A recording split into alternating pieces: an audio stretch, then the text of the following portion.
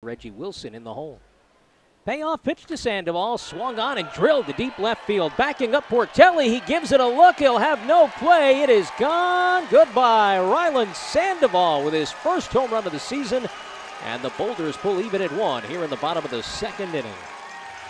Ryland Sandoval is looking for that breakout hit since he's returned to the lineup, only 2 for 10 before that, and now here back in the lineup for 4 games.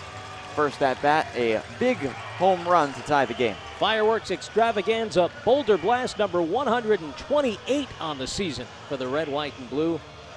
They're 12th in the last 4 games.